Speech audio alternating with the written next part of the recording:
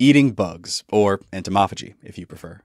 It's been talked about a lot the past few years, but it seems that whenever it is, it's in the context of some anti-World Economic Forum, Klaus Schwab-hating tirade. You will eat the bugs, and you will own the nothing. And I understand why people feel emotional about this. It's natural to feel a personal and cultural connection to your food, and to react negatively when people say they want to take it away. What I'd like to do is bring that conversation down to earth a little bit, to evaluate the actual feasibility of making such a large-scale change to our global food production systems, and to show you, without appeal to emotion or conspiracy, that eating bugs just doesn't make any sense. Now let's make it clear from the start. This is not a video defending the current food system, which has many problems, nor is it a video which aims to ignore the pollution that modernity has brought to the world, which, as a lover of nature, upsets me dearly. Rather, it's a critique of the idea that by changing just one part of our food system, swapping meat for insects in this case, we can magically solve all of its problems. When in reality, it's not any one particular animal that is unsustainable. It's the entirety of the system itself. This is the main takeaway that I want to impress upon you throughout the video. That, aside from their frankly unpleasant nature, insects are a false savior. What we've been told about their main selling point, that they're more eco-friendly, is simply not true. Rather than being a fix to our current unsustainable agricultural systems, they are simply, if raised in the exact same way, a continuation of it, with all of its attendant pollution and soil depletion. I will note, though, that bug farming is not entirely a loss. In fact, it has immense potential and has actually already been proven effective by several companies. But these insects aren't being grown to be fed to humans, they're being grown for conventional farm animals like chickens and fish. Several different groups all around the world are using insects in their natural role of the cleanup crew in order to break down food waste, upcycling it into usable protein instead of letting it rot in a landfill, where it will produce methane. We'll discuss much more about these companies later, but for now, let's look at the bug question as it has been presented to us. The discussion surrounding human edible insects got started in earnest in 2012 at a conference held by the UN's Food and Agriculture Organization, the FAO. Out of this conference came a report in 2013 titled Edible Insects: Future Prospects for Food and Feed Security, which I will link in the video description. Ever since this report was published, edible bugs have been a favorite subject of almost every major news organization, and they've managed to plant the idea in the mind of your average person that we practically have no choice but to eat bugs in the future. Here in London, eating insects isn't really a thing, but soon we might not have a choice. What exactly are the arguments that are leading them to think this way? Well, the biggest benefit to eating bugs is said to be their eco-friendly nature, and this comes down to four main factors. Number one, reduced greenhouse gas emissions as compared to conventional farm animals, especially ruminants. Number two, reduced feed requirements. Number three, reduced water requirements. And number four, insects take up less land, especially as compared to grazing animals, who need access to at least an acre or two ahead. So let's examine each of these claims in turn and see how true they are. Beginning with greenhouse gas emissions. Let's examine how much is emitted by conventional livestock first. According to the FAO in their research paper titled Livestock's Long Shadow, livestock are responsible for up to 18% of anthropogenic greenhouse gas emissions, consisting of 9% of all CO2 emissions and 35 to 40% of all methane emissions. However, this number was later admitted by the author to be an overestimate, and a more recent FAO publication put the figure at 14.5%. That is, 14.5% of all of the world's greenhouse gas emissions come from the livestock sector when considered as a whole, including transportation, infrastructure, energy use, and of course from the animals themselves. Now, on the other, more pro-cattle side of the aisle, people will point out that in many countries, the percentage is far lower than that.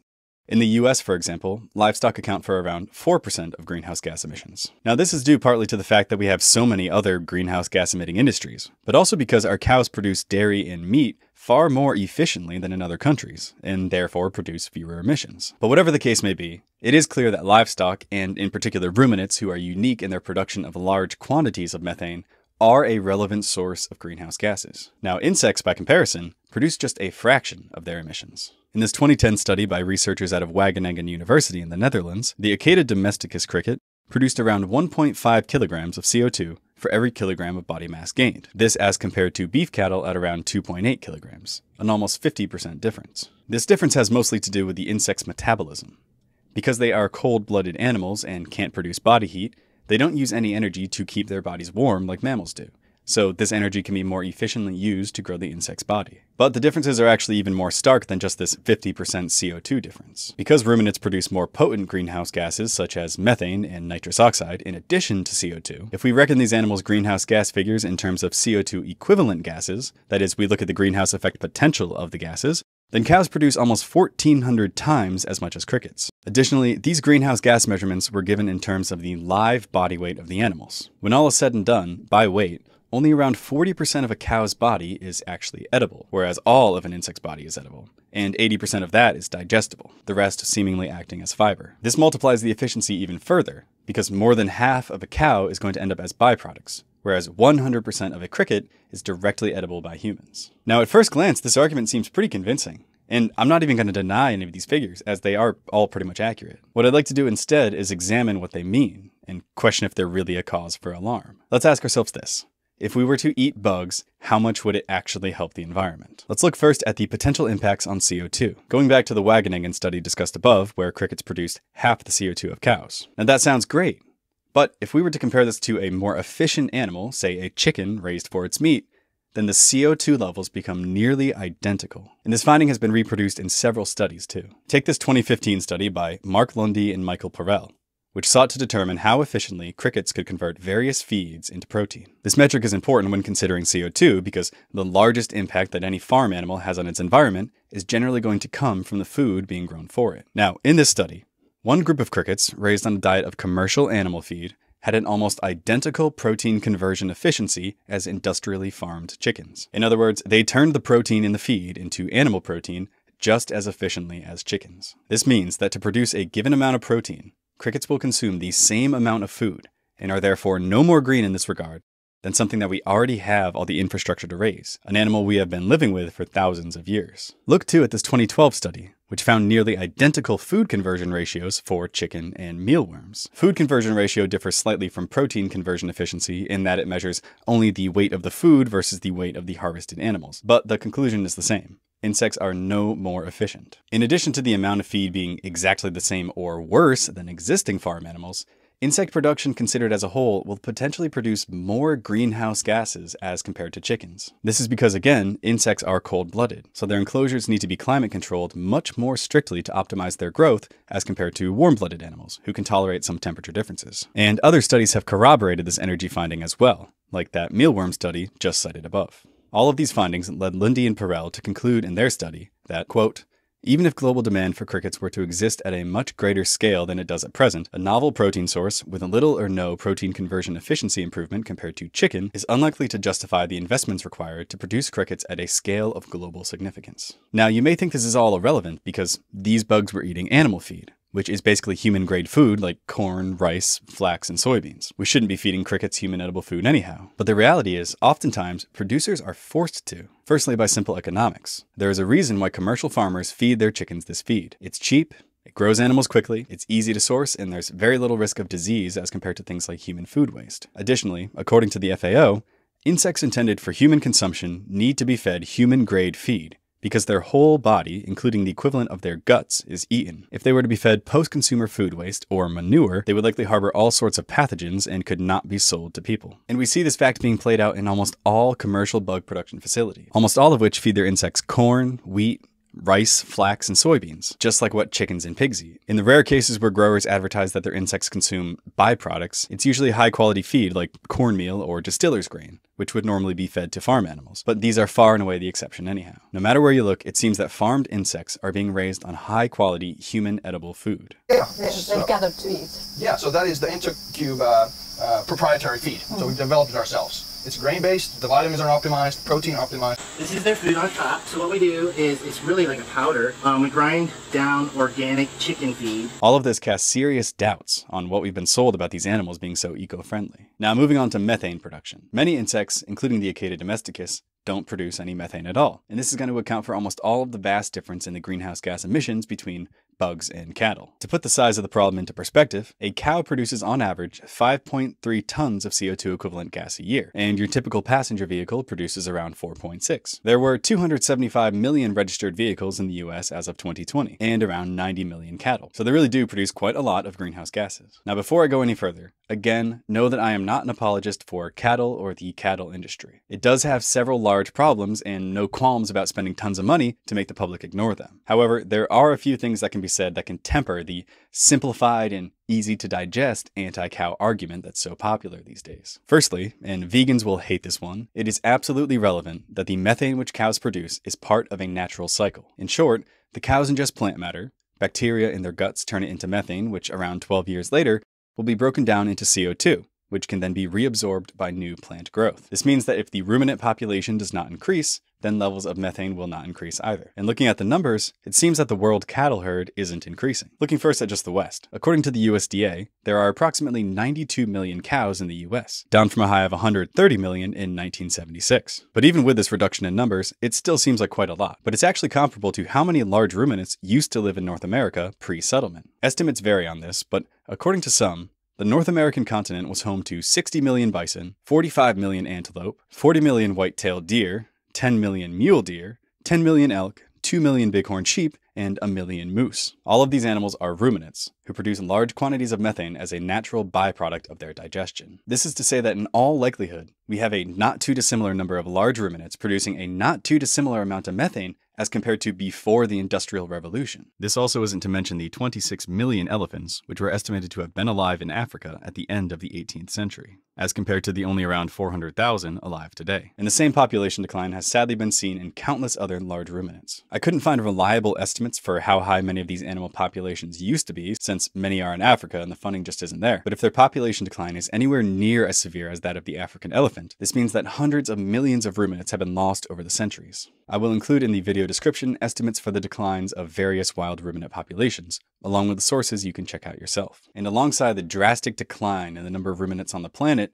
the livestock population has remained pretty much stagnant. According to the USDA, the number of cattle alive in the world has not changed drastically in the past 50 years, having been at around 1 billion head since 1975. If this is correct, then the increasing concentrations of methane in the atmosphere, as reported by NOAA, cannot be due to livestock, and must be caused by other human activity or natural processes. To be fair though, the UN does estimate that rather than remaining stagnant, the world cattle population has actually increased significantly over the past few decades, going from around 1 billion head to 1.5 billion. Most of this increase coming from Africa and Asia. Now it's unclear to me why these estimates differ so drastically, but even if we assume that the 1.5 billion figure of the UN's is more accurate than the USDA's, the devastation of the wild ruminant populations over the centuries still more than make up for this increase in methane production. So I know this is a controversial opinion, but I maintain that methane alone is not an issue. Not when it's a part of a natural cycle of the planet produced by a stable population of ruminants. Now, technically, yes, if we reduce the number of ruminants on the planet, we would expect the methane levels in the atmosphere to drop, reducing the strength of the Earth's greenhouse effect. However, since animal sources of methane are likely at the same or even lower levels than they were in the past, it's unreasonable to look to animal sources of methane as the problem. Any problem that we have clearly has more to do with humans consuming fossil fuels and introducing new carbon into the atmosphere. By way of analogy, it would be as if you had 10 people living in a house all of their lives, and then all of a sudden, 100 other people move into the house and they start complaining that, well, it wouldn't be so crowded if those 10 people would just move out. The fact of the matter is that all pollution, not just atmospheric carbon, but also plastic waste, industrial runoff, acidified ocean, biome destruction, are all due to a rapidly and perhaps irresponsibly increasing human population. The population of Africa alone has increased 5 times since the end of World War II, and the per capita resource consumption has also increased in that time. To suddenly blame livestock for this problem, which is obviously one of irresponsible resource consumption on the part of humans, is absurd. If we eliminate livestock, then sure, methane levels will go down, and we will have bought ourselves some time. But the underlying issues would still exist. This holy grail attitude towards this one element of our food production system, in this case cows, is the exact same attitude which scientists have towards eating insects. Again, let it be crystal clear that I am not denying that reducing cattle populations would not yield short-term benefits. I'm simply saying that to do so would eliminate greenhouse gases that have always existed, and only so that we can burn coal for another decade or so before we get back to the same levels that we're at today. We must treat root causes. Now, a lot of you will still disagree with me that the natural methane cycle is relevant here. And it's fine, I get it. It's probably my most controversial opinion in this video. You could easily argue that it doesn't matter where the methane comes from, whether it's from a cow or a natural gas leak, it'll still have the same greenhouse effect. And you know what? I say that's fair enough. Ultimately, this whole thing sort of comes down to a philosophical disagreement. In that case, I would just point to the fact that chickens produce about 542 times less methane than cows. So that's basically problem solved right there. So now moving on, looking at just the CO2 and the methane produced by these animals doesn't really tell the entire environmental story. Firstly, as mentioned above, doing so doesn't account for the greenhouse gas emissions of the farm, and raising crickets tends to be more energy intensive as compared to chickens. But also, it fails to account for all the byproducts that we get from these animals. We derive from cows alone things like leather, cosmetics, chemicals, several edible parts like organ meats, tongue, and brain, which usually aren't counted as part of the cow's meat, horn, hoofs, sutures for use in surgery, hair, and dozens of other materials used in all sorts of niche applications. No part of the animal is ever wasted. Meanwhile, what we get from bugs is bugs, either whole or powderized. There are comparatively very few byproducts that we get from the body of a cricket, and when people are arguing how eco-friendly they don't take into account the impact of producing all of these other materials, which we will suddenly need replacements for, which we will suddenly need factories to produce instead of the organic factories which produce them for us now. Producing pleather in synthesized chemicals has an environmental impact, and if we're trying to make a fair comparison, they need to be taken into account, rather than only comparing the grams of protein that each animal produces. And while we're on the subject of bugs not producing enough of something, let's talk about fertilizer. Now, this is a bit of my own original research, and understand that I'm not totally equipped to get to the bottom of this question myself. But I include this section anyhow so that maybe somebody who is better equipped can expand upon it. Now, as I've said, insects, or chickens for that matter, are far more efficient with their feed as compared to cows. Because of this, they produce far less waste over their lifetimes, which means far less fertilizer. To be clear, insects do produce waste called frass, which is a mixture of feces, shed exoskeletons, dead insects, and uneaten feed, which can be used as a fertilizer. But the amount produced is always going to be much less as compared to cows. Doing some very rough napkin math, again, I'm under no illusions that this is definitive, we're told in a video by Darren Golden of Entomo Farms that a full harvest of one of his barns produces approximately 2,500 pounds of crickets and 2,000 pounds of frass. Yeah, so that we call frass, and that's actually the word for cricket manure. And each room when we harvest, we'll get about 2,500 pounds of crickets and about 2,000 pounds of cricket manure. Using these numbers and numbers from a study done on farm animal manure at Utah State University, we can calculate how much dry manure is produced per unit of protein. I won't bore you with the math, but look in the video description if you want to see how I arrived at my numbers. The conclusion I came to is that for every pound of protein produced by a cow, we should expect 110 pounds of dry weight fertilizer. For every pound of protein produced by a cricket, we should expect 1.33 pounds of fertilizer. This is a difference of 8,300%. Since human protein demand is unlikely to increase 8,300%, this means that in theory, were we to replace all beef with crickets, the world would face a massive shortfall in the amount of natural fertilizer it has available. As it stands, 50% of the world's crops are grown using natural fertilizer. So our dependence on synthetic fertilizers, which are made from fossil fuels, usually natural gas, would need to increase. Now, in the US, this isn't exactly the case, since according to the USDA, only around 5% of crops use manure as fertilizer anyhow, probably because using synthetics is much easier and usually cheaper. But if we want to farm in a more holistic, regenerative way, we should be moving towards an increased, responsible use of natural fertilizers rather than away from it entirely. With synthetic fertilizers comes increased runoff, increased soil compaction, decreased ability of the soil to hold water, a lessened carbon sequestration ability of the soil, and overall poorer soil health due to the depletion of organic material and microbial life. Additionally, the production of synthetic fertilizers is very energy intensive. According to the FAO, synthetic nitrogen fertilizers are responsible for around 2.4% of total global emissions. They're responsible for a full 7% of China's greenhouse gas emissions alone, mostly due to the fact that they use coal rather than the cleaner natural gas to produce their fertilizer. Now, I understand there is a lot of nuance here. Some people think that synthetic fertilizers are totally fine, and they have their reasons. Again, I'm not claiming to be an expert in this regard. I just want to stress that when looked at as a whole, the estimated 83 times reduction in natural fertilizer production would have to lead to an increased reliance on chemical fertilizers derived from fossil fuels if we all start eating bugs. Now, moving on to the feed argument.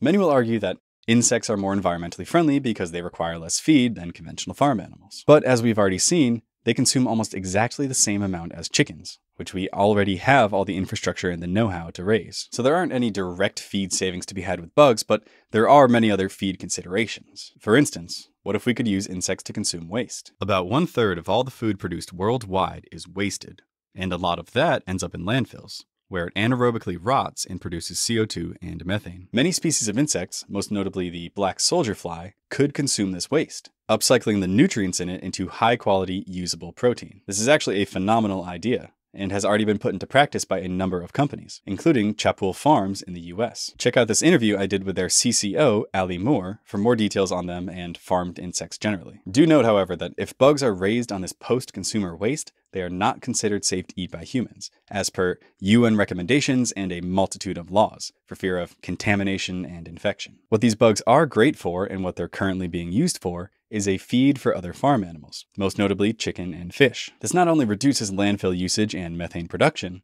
but also reduces what we need to grow for livestock in the first place, and produces a healthier option than soybeans for these animals, which naturally eat insects anyhow. Now, obviously, the ideal solution would be to not produce this food waste in the first place.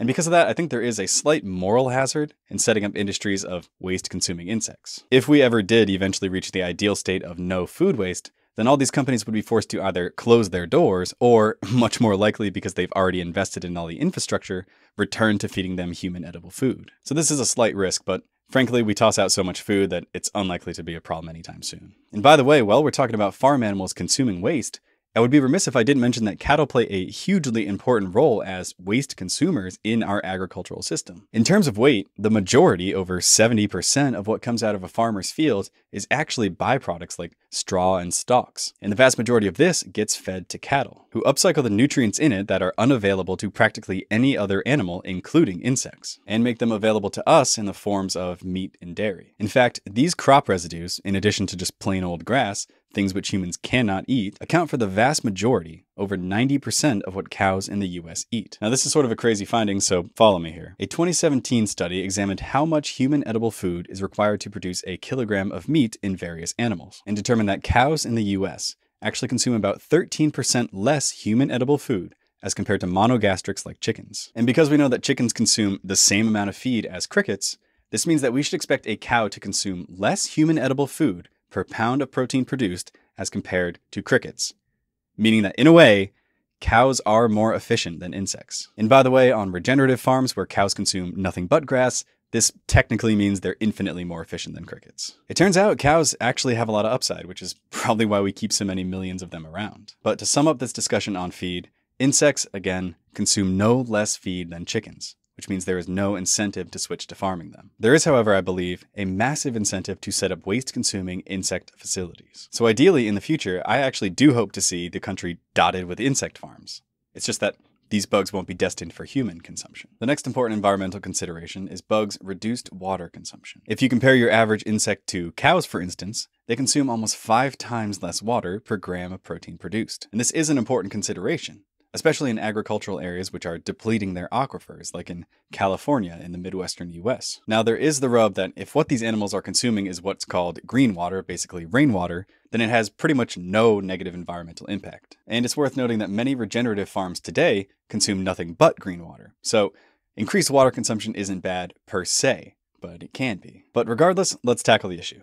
Now, right away, the idea that insects consume any less water than, say, the chickens that I keep defending, fails for the exact same reasons we've already discussed. The vast majority, over 99%, of the water consumed by an animal goes into the crops that it eats. And again, chickens and bugs eat the exact same amount of food, so their water consumption is practically identical. Now that being said, you will still often hear claims that insects consume less water, and you'll see charts like this making that claim. How exactly are they getting these figures? Well, we can figure that out by looking at this 2015 study titled Mealworms for Food, a Water Footprint Perspective. In this study, researchers looked into the water efficiency of mealworms and found out that per edible ton of insect produced, the water consumed is nearly identical as to chickens, at 4,341 and 4,325 cubic meters respectively. But if you look at it in terms of what they call edible protein, then insects consume about 30% less water than chickens. Now, this doesn't mean that the insects actually produced any more protein with the same amount of feed and water.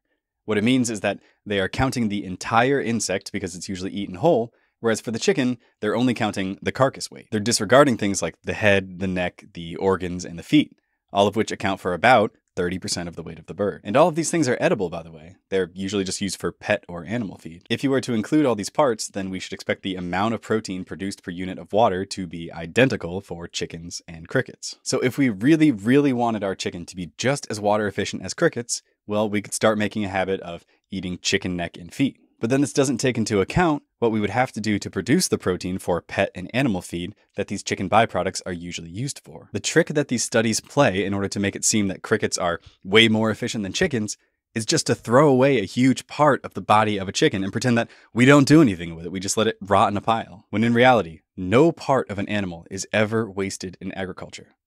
That protein from the chicken is used, meaning it is just as efficient as crickets. Now let's move on to discuss space savings. Insects inherently require a lot less space than big animals, and they can be farmed in multi-level buildings, further multiplying the space efficiency. Now, this is an important consideration and can be a benefit to the environment, but only if the way that we're using the land is irresponsible, which as of right now pretty much is the case. Much of the agricultural land in the US is being used for intensive monocropped agriculture, fertilized with synthetic petrochemicals which, as mentioned above, deplete the natural fertility of the soil. If we could reduce the land required for our farm animals, then we could preserve some of it instead of letting it all become depleted. So, in come bugs. But in this way too, bugs end up feeling like a false savior. While the actual barns that the bugs are raised in will have a much smaller footprint than barns for even my beloved chicken, the vast majority of the land that is required to raise an animal, again, comes from the feed that is grown for it, which, as I've said ad nauseum, is identical for chickens and insects. So we shouldn't expect any real advantage in this regard. And speaking more broadly,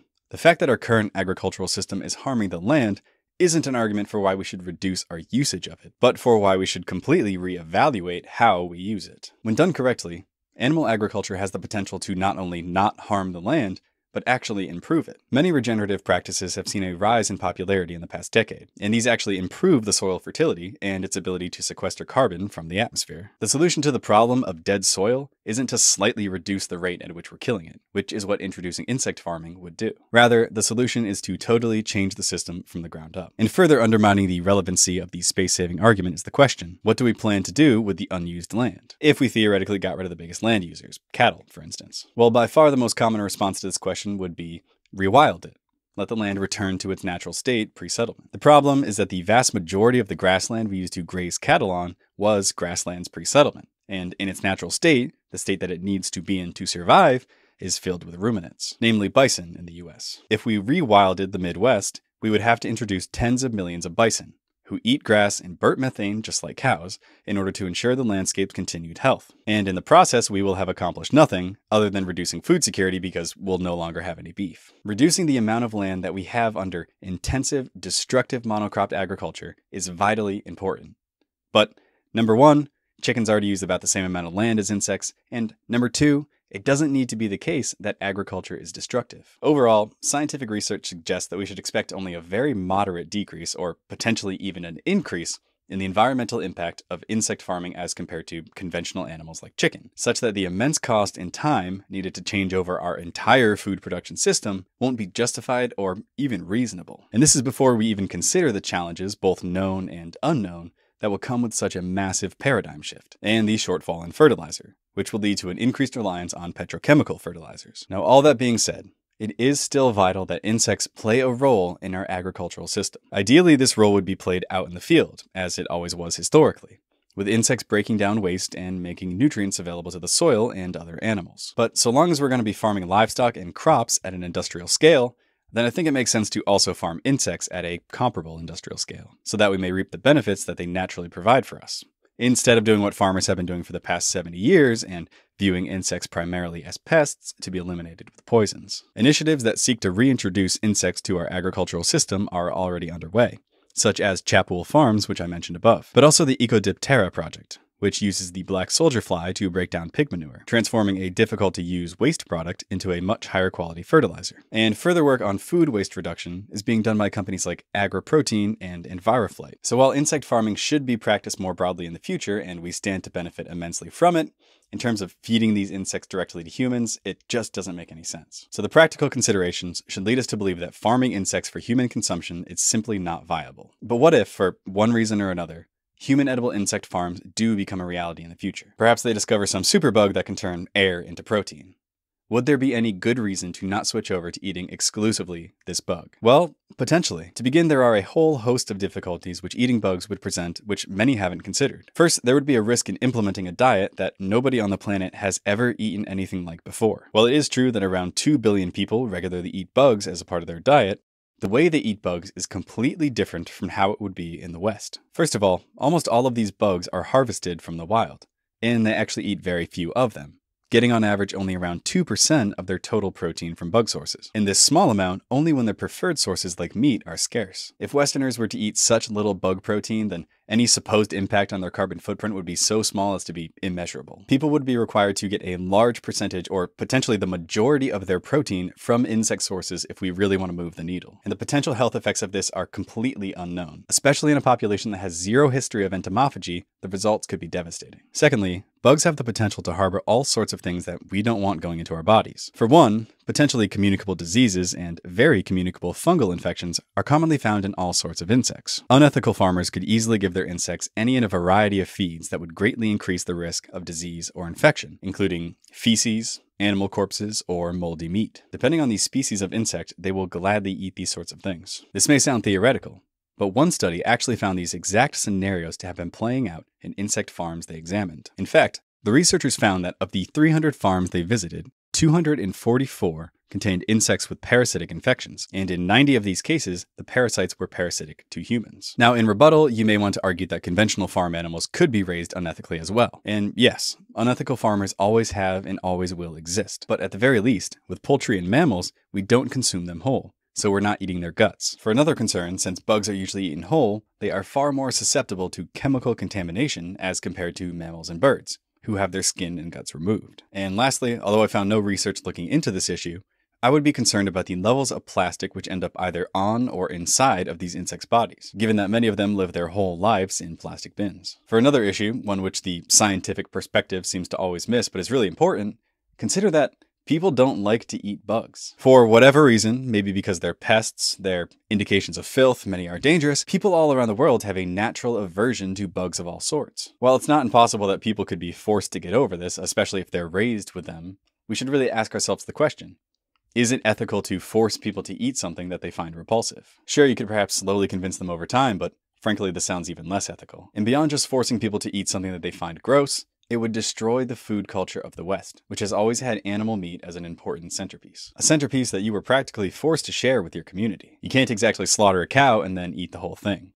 Bugs, however, are perfectly enjoyable alone. Even the staunchest advocate of entomophagy has to admit that the West has no history of eating bugs, and they certainly have never been farmed. Moving to such a model would utterly destroy this part of our culture. And another important point on food culture: think of all the amazing things that you can create with just one cow. A huge variety of cuts, roasts, steaks, organ meat, the products that we can create with these things like sausages, not to mention hundreds of dairy products, all of which have a deep history and connection to us. Meanwhile, what you get from crickets is crickets. Nothing else. Now, people will argue that you could blend the crickets into a flour and then put this in all sorts of things like breads, muffins, and drinks. But first off, adding bugs to a pre-existing food doesn't make it a new food. Secondly, isn't it a bit of a red flag that the best thing you can do to make insects appetizing is to hide them in other foods? And lastly, you could blend up any food that you want and add it to a pre-existing food. This isn't something that's unique to bugs. Like, if you wanted to, you could freeze dry a piece of steak, turn it into a powder, and then add that to your drinks. The problem is, nobody would do that because steak is good. Simply put,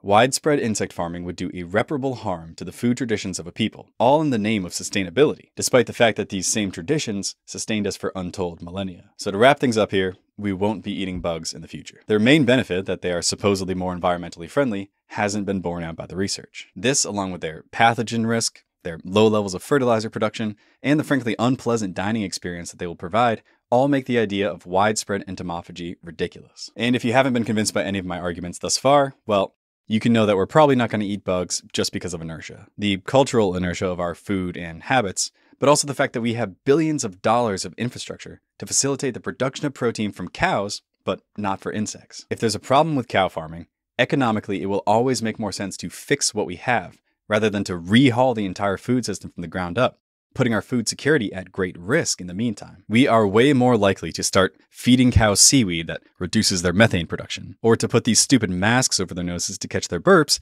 than to create a ground-up new agricultural system. And maybe we'll get far enough with these patchwork solutions that someday we won't even be concerned with the greenhouse gas emissions from cattle. By 2040, the UK, for instance, plans to have a completely carbon-neutral agricultural system, so hopefully they'll make some progress there. The fact of the matter is that the future food system is far more likely to resemble today's regenerative farms than an insect farm. Either that or we'll all be vegans. Yeah, that's right, I didn't forget about you vegans. They have a pretty strong argument here.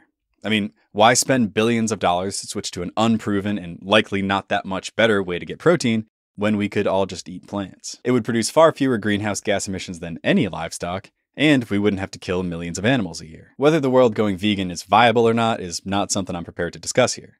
But you have to admit it's a much more likely scenario than widespread insect farming. But here's a question that remains in all of this. If eating bugs is such a ridiculous prospect, then why is their farming still being pushed so hard? The edible insect industry is regularly receiving millions of dollars from the likes of Mark Cuban and Ariel Zuckerberg. That's Mark Zuckerberg's sister, by the way. Frankly, I do not have an answer to this one.